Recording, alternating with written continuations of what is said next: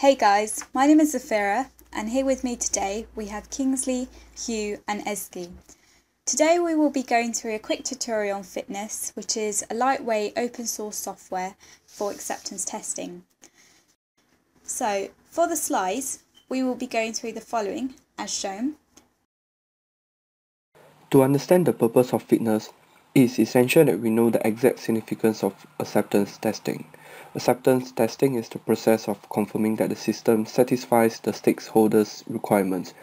This is the form of testing that is performed by clients or end users as well as developers, but does not usually focus on identifying errors within the code. So essentially, we are checking to see if a given input is proving a correct output. In theory, if all the acceptance tests pass, then the project is complete.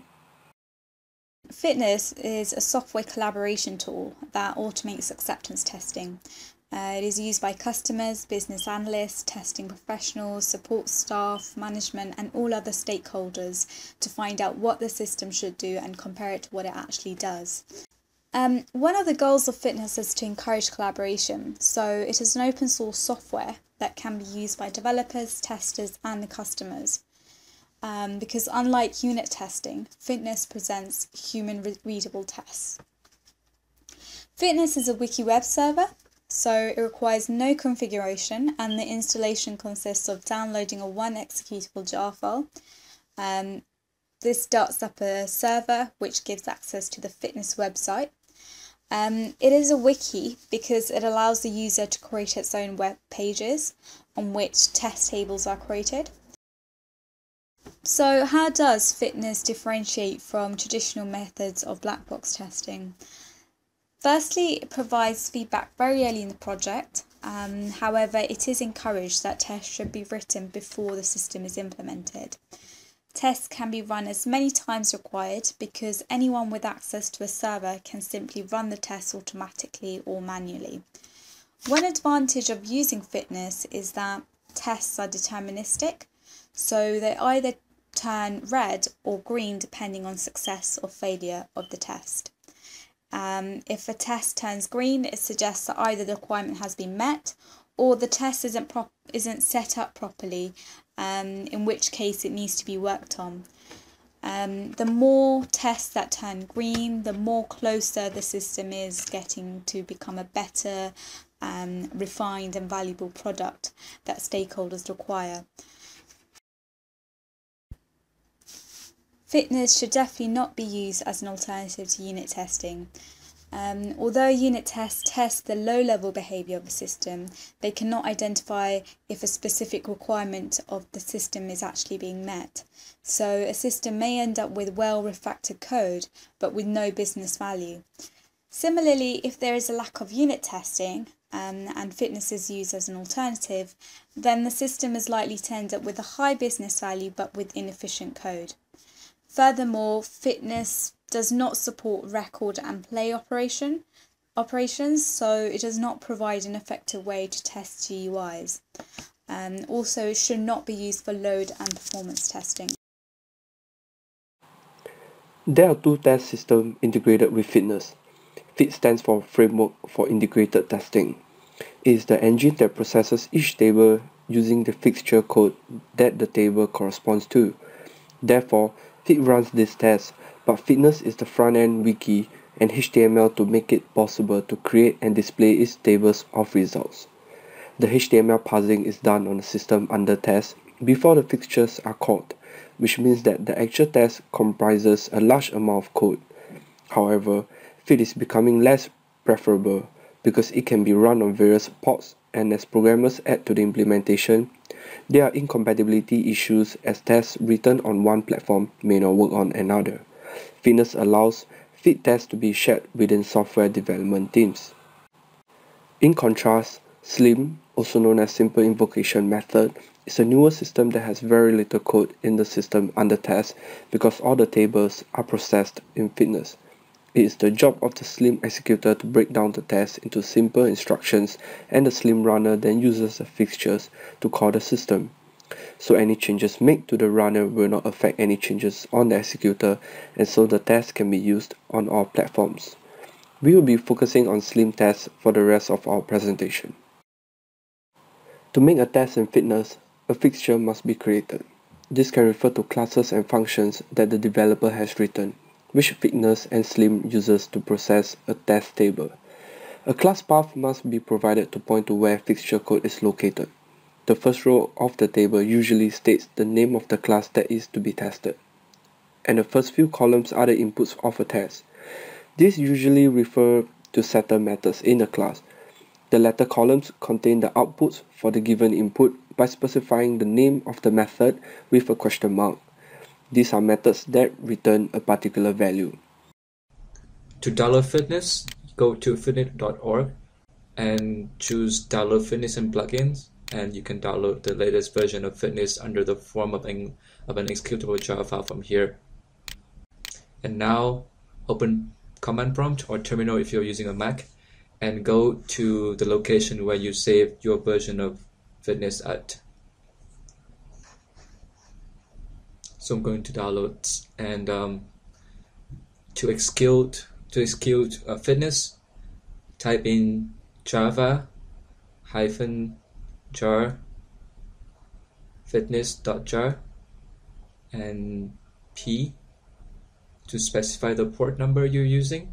You can choose any port number. It can be any 4-digit number, as long as the port is not being used by any other application. And now FitNesse is starting. And now go to your browser and type in localhost. So before creating a test in FitNesse, I will walk you through the code that we're going to test first. We are going to test a class called simplecalc in this example. And it's basically a simple calculator that does some basic arithmetics. So we have two fields here called first and second, double. And the method sum is supposed to return the sum of first and second. The method diff is supposed to return the difference between first and second. And now go back to your browser and let's create a test. Click on add child, choose test, and write in a name for the test. In this case, I'm gonna call it test simplecalc. And click on add. And because the test simplecalc is a child page of front page, so to access it, just type in front page dot simplecalc. Sorry, test simplecalc. Now to edit the test code, click on edit, and I've already prepared the test code. So the first line, define test system Slim, is just to specify that we are using Slim for our test system. The second line is the path to the location where the compiled Java classes are. So make sure you compile your Java code before you run the test. And now import FitNesse example. We're just importing the packages, the Java packages that we are testing. And now comes the test table. In FitNesse, tests are expressed as tables of input data and expected output data. So this whole block of code is a test table. And the first line is the class name, the name of the class that we are testing, simplecalc. The second line is the header. So the input is first and second, and the output is sum. We're testing the method sum, that's why we are putting a question mark there. And you can see some of the values that we have put in here. For example, 4, 5 as first and second, and we're expecting that sum should return 9, or 4, 4, 8. Then we have 10, 0, 10. And you can also use a range of values as the expected output instead of a precise value. So in here we have 1, 2, and we're expecting something greater than 2. Or in here we have 3, 4, and we're expecting something between 5 and 8. We know it's 7, right? So click on save, and now click on test. Good, everything passed. 4, 5, 9, 4, 4, 8, 10, yep. And now I'll go back and I will add in a dummy test that is supposed to fail. So I have 2 as first and 4 as second, and my sum method will return 2 plus 4 is 6 for sure, but I want to put in 3. Click on save, click on test, and you can see it's marked as red because we expected 3, but it's returning 6. And now go back and I will show you how to add another test for another method. So I will put in diff to test the diff method. Remember to put in the question mark, and expected values for diff. So 4, 5 should be -1. This is on a past. 4, 4 should be 0. 10, 0 should be 10. 1, 2 should be greater than -5. And 3, 4 should be -1. And 2, 4, this test is gonna fail. I'm gonna put in -9 and click on save, and you can see a new column is added, and click on test. Now you can see that the test passed when it's marked as green, and it fails when it's marked as red.